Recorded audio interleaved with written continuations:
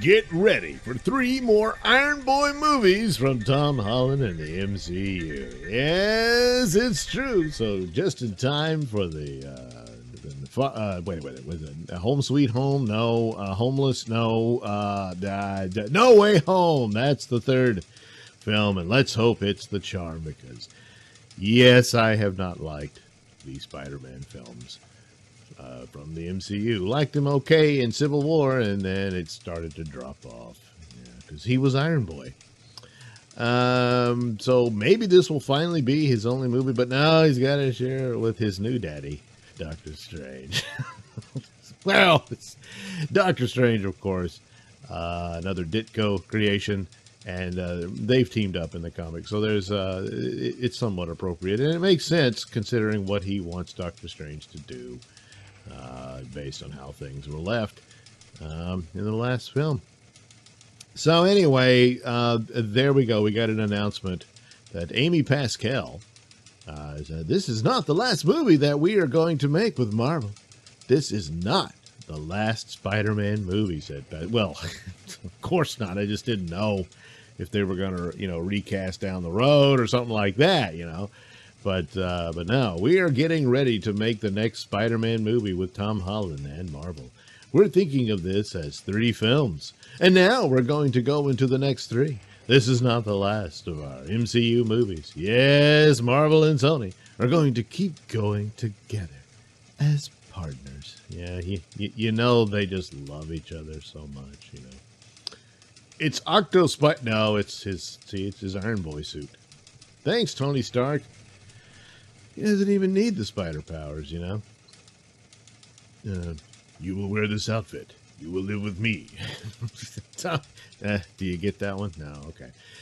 Tom Holland back for more Spider-Man. Bob, I think the deal is actually 5 films, so the 3 Spider-Man movies, and then 2 films for, I guess, Avengers or whatever, and whatever crossover they want to do. I guess Secret Invasion might be the next big event they do. Something along those lines. But not long ago,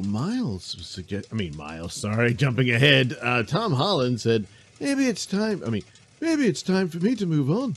Maybe what's best for Spider-Man is that they do a Miles Morales film, Holland told GQ. I have to take Peter Parker into account as well, because he is an important part of my life. But also, if I'm playing Spider-Man after I'm 30, I've done something wrong. Well, you did something wrong.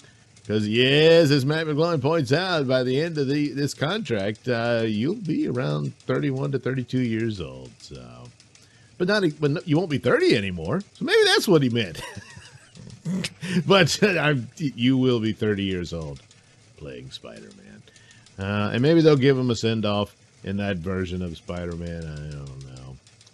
So, there you go. You're getting more Spider-Man, or rather Iron Boy. And get ready for more. So so you already know it doesn't end here. One kind of thought, well, with multiverse stuff, who knows what they would have done or rewrite it and all that. And at the end, you have a different Spider-Man or something along those lines. Same guessing about the Flash movie and introducing a new Batman and all that. Anyway, there's the latest poster. See it in IMAX. The multiverse. And there he is. Whee!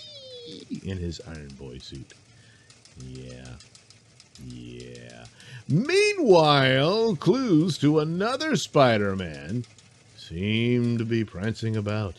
Here at Bounding into Comics, someone says, hey, we definitely got something saying that Tobey Maguire will be there. And Tobey's been very quiet about all this. He hasn't said anything, as far as I know, about whether or not he's in the film. Whereas Andrew Garfield said, nope, not in it. But, do you believe it? Well, we'll find out. But Tobey Maguire was always very, very quiet about this. And so these little promos with the toys and stuff came out. And then there was this other poster, and this guy here, Dominic Kravitz, I guess, or Kravitz, spotted something here. So we'll head over there. And there's the little poster with the different outfits that, once again, Tom's going to wear. I don't know, probably 4, 5, 6, 7, 8, 10, 9, 10 costumes.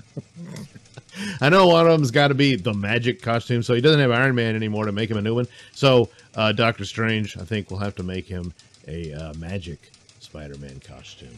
Yeah, in order to deal with the multiverse and whatnot. So there you go. You'll get another Spider-Man suit. But someone noticed that behind him here, oh, who's this peeking? Someone's photobombing Spider-Man.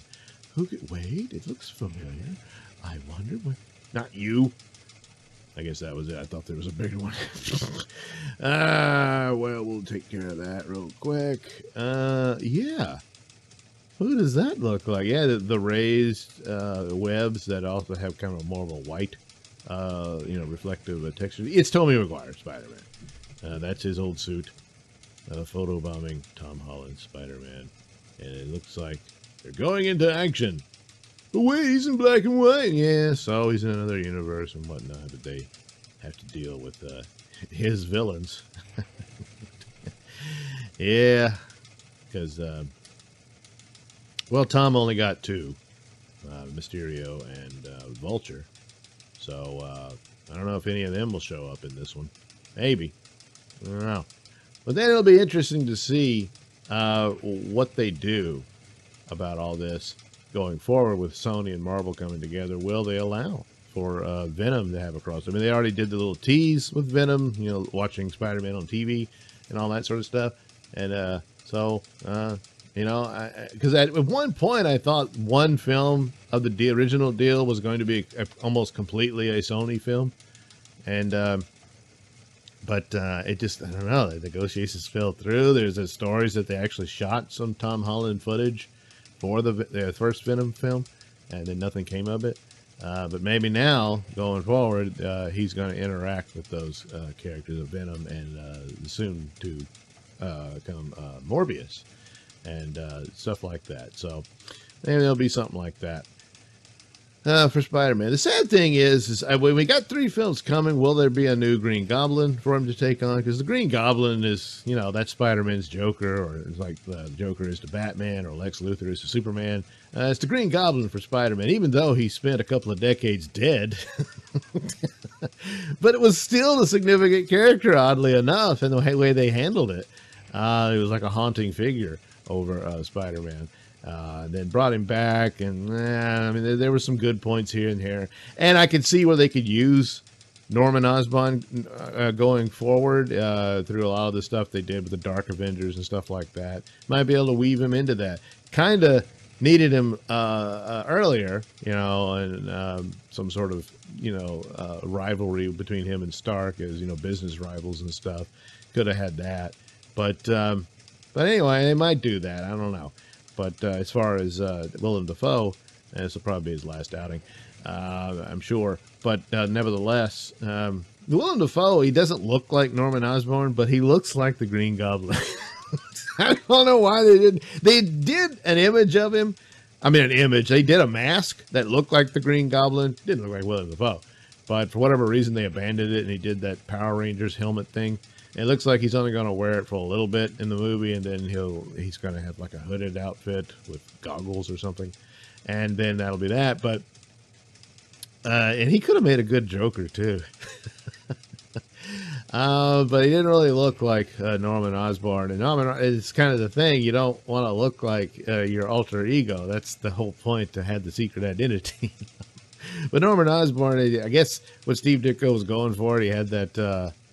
I don't know, tight curly hair that only his son had, and the Sandman. Sandman had that hair too, and I think John Byrne later retconned it to where there were like he was a distant cousin to Osborn or something like that.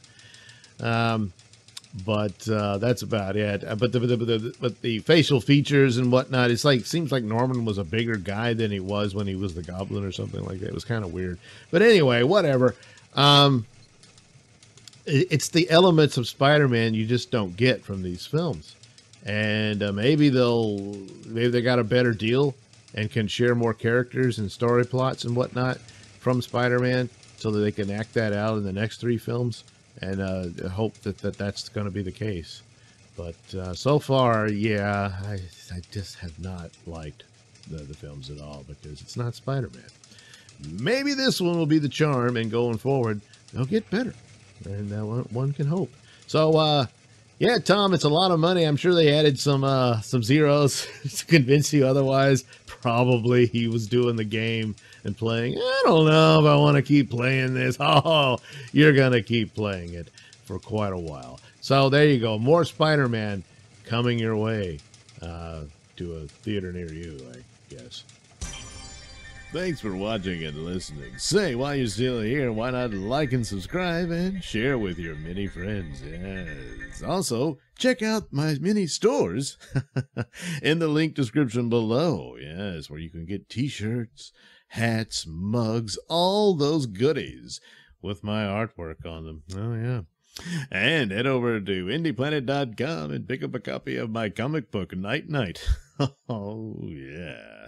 You can also catch me at my podcast, Mr Nailsin Show, on RadioMisfits.com. And you can also watch my videos on BitChute.com and now on Rumble.com. Oh, my goodness. So many places to watch me and my stuff. Oh, yeah. And if that's not enough for you, well, you can follow me on many social media platforms and say hi to your old pal, Mr. Nailsin.